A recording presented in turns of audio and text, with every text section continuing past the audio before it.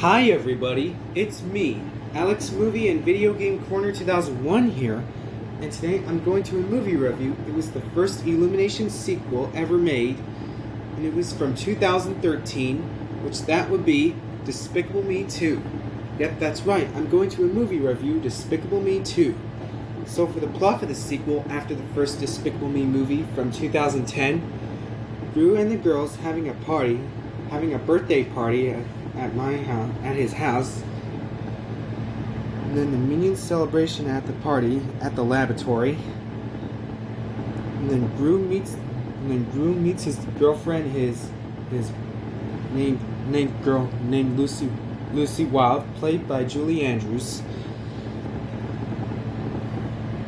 And then Gru and Lucy must work together to escape from. And then Gru, Lucy, and three girls are going out to the mall. And then Margot meets his boyfriend at the Mexican restaurant. And then Minions work at the beach. Minions having a beach fun at the beach. There's yellow minions turn into a purple minions, become bad guys. And then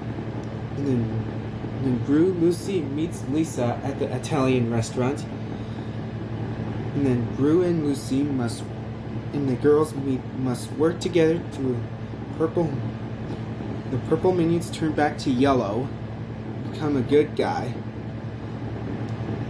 And then Gru and Lucy are having a wedding procession, have their first kiss, and then the girls having a disco party, just like the first Despicable Me movie from 2010.